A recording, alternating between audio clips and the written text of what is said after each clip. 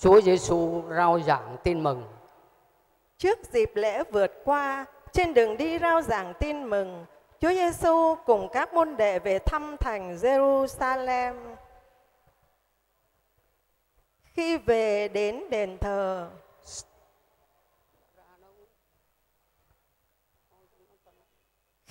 tới đền thờ, người rất tức giận vì thấy một số con buôn và những kẻ bất chính đã biến đền thờ thành nơi buôn bán và cờ bạc. Người đến xua đuổi họ. Các người kia, hãy mang những thứ này ra khỏi đền thờ. Đừng biến nhà của cha ta thành hang trộm cướp. Một người Do Thái trong số này đứng lên chống đối và nói với Chúa Giêsu: Chúng tôi đã phải trả tiền mới có một chỗ trong đền thờ này. Một người khác nói: Chúng tôi sẽ tố cáo ông về việc này, vì ông đã gây thiệt hại cho chúng tôi. Nhưng Chúa Giêsu đã giảng giải cho họ: Các người đừng tích trữ cho mình những kho tàng dưới đất, là nơi mối mọt sẽ làm hư nát và kẻ trộm sẽ khoét vách lấy đi. Nhưng hãy tích trữ cho mình những kho tàng trên trời, là nơi mối mọt không làm hư nát và kẻ trộm không lấy đi được. Vì kho tàng của các ngươi ở đâu thì lòng trí của các ngươi ở đó. Rời Jerusalem, Chúa Giêsu cùng các môn đệ tiến về miền Galilea.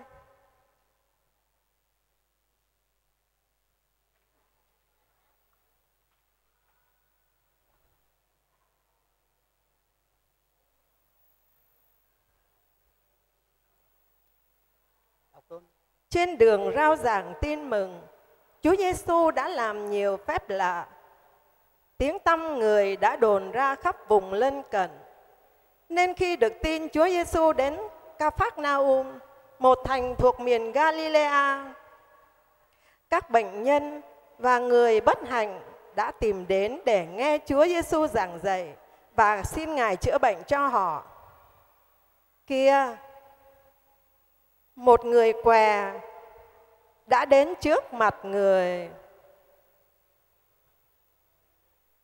Lạy Thầy, nếu Thầy muốn, xin cho tôi đi lại được bình thường.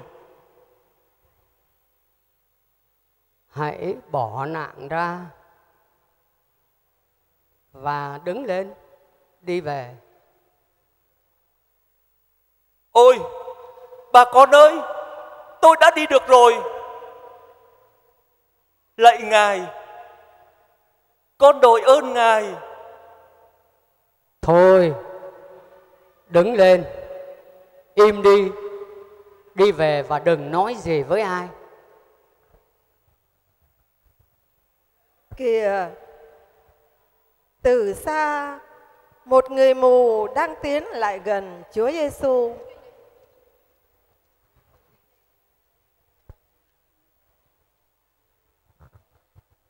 Lạy Ngài, xin Ngài thương đến kẻ mù lòa này. Hãy mở mắt tôi ra để tôi được thấy Ngài.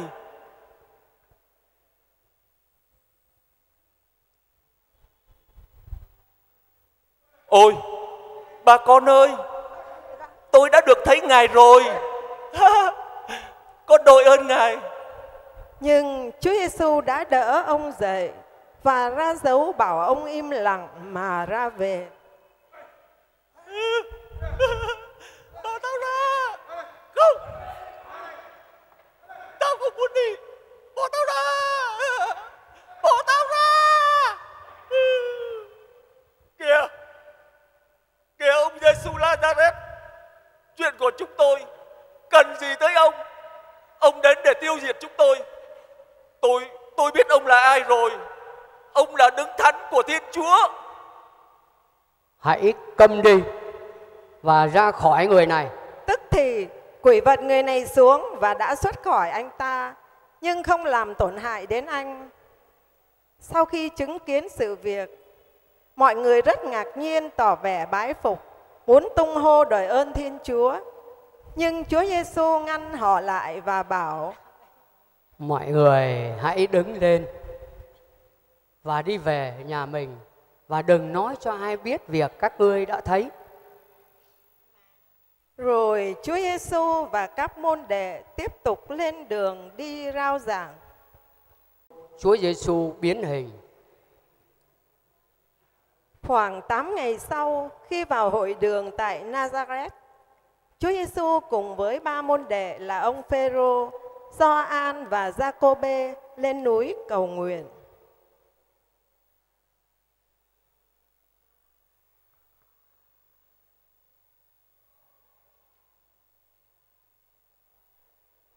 Trong lúc cầu nguyện, vì mệt mỏi, 3 môn đệ đã ngủ thiếp đi. Thấy vậy, Chúa Giêsu lên núi cầu nguyện một mình.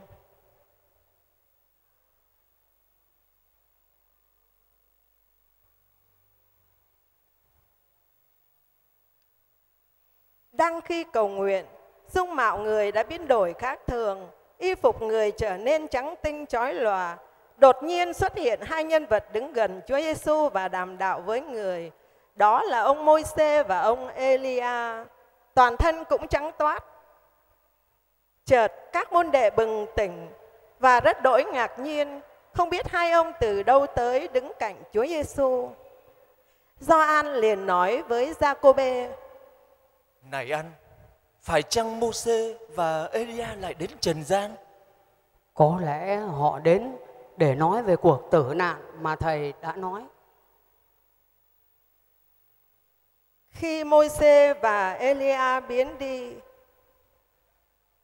ông Phêrô rất bối rối, đến thưa với Chúa Giêsu: Thầy ơi, ở đây tốt quá. Nếu thầy muốn, chúng con sẽ dựng 3 cái lều. Một cho thầy, một cho Mô-se và một cho Elia. Bỗng một đám mây bao phủ và có tiếng vang từ trời: Đây là con yêu dấu, đẹp lòng ta mọi đàng. Các người hãy nghe lời người. Thấy vậy, các môn đệ rất hoang mang sợ hãi. Mọi người đều bối rối hoảng loạn như muốn chạy trốn. Nhưng Chúa Giêsu đã trấn an họ: Này các anh, đừng sợ, hãy đứng lên và đừng nói với ai những gì mà anh em vừa thấy, cho đến khi con người được trỗi dậy từ cõi chết. Nói xong, Chúa Giêsu và 3 môn đệ xuống núi. Chúa Giêsu lập bí tích thánh thể.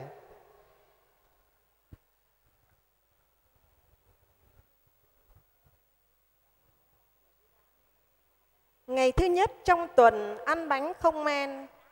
Để chuẩn bị ăn lễ vượt qua, 2 môn đệ thưa với Chúa Giêsu: Thưa thầy, thầy muốn chúng con dọn cho thầy ăn lễ vượt qua ở đâu? Người gọi 2 môn đệ lại: Này các anh, lại đây thầy dặn.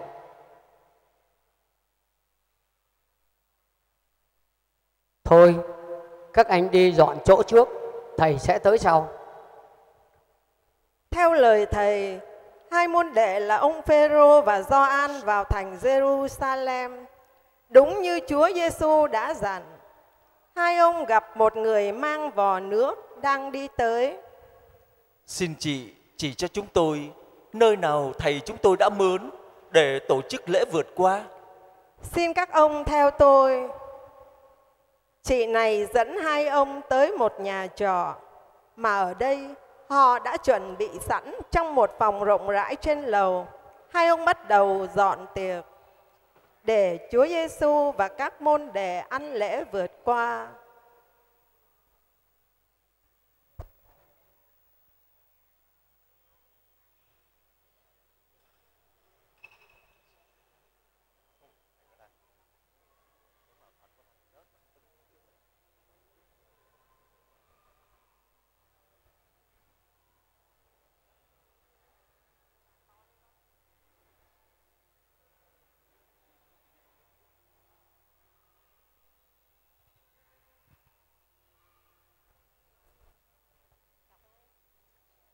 Chiều đến, Chúa Giêsu cùng với nhóm 12 môn đệ tiến vào bàn tiệc.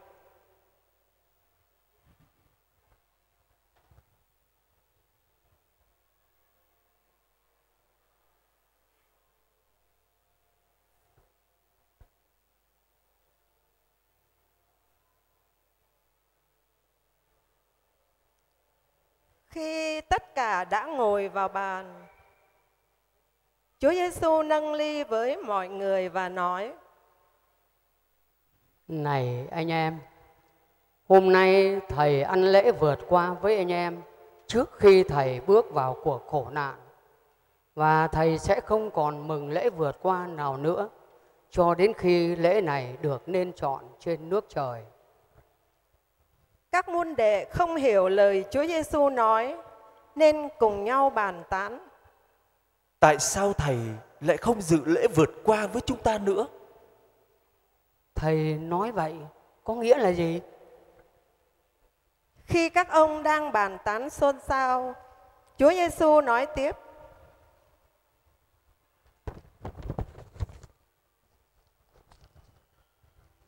Thầy nói cho anh em biết, có người trong anh em sẽ nộp Thầy. Người đó hiện đang cùng ăn với Thầy. Nghe vậy, các môn đệ rất hoang mang và buồn rầu, không hiểu Thầy muốn nói tới ai. Một môn đệ hỏi Chúa Giêsu: Có phải con không? Hay là con? Phêrô nói với Gioan: Gioan, Chúa hỏi Thầy xem người đó là ai? Chúa Giêsu trả lời: Đó là một trong số anh em, kẻ đã đưa tay chấm chung bánh với Thầy.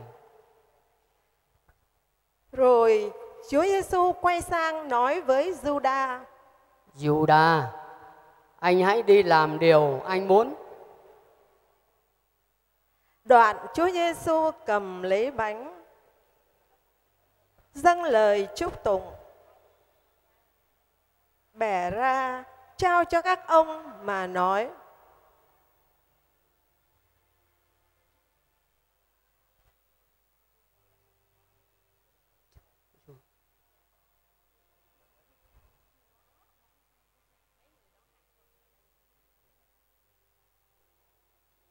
Đây là mình Thầy, anh em hãy cầm lấy mà ăn.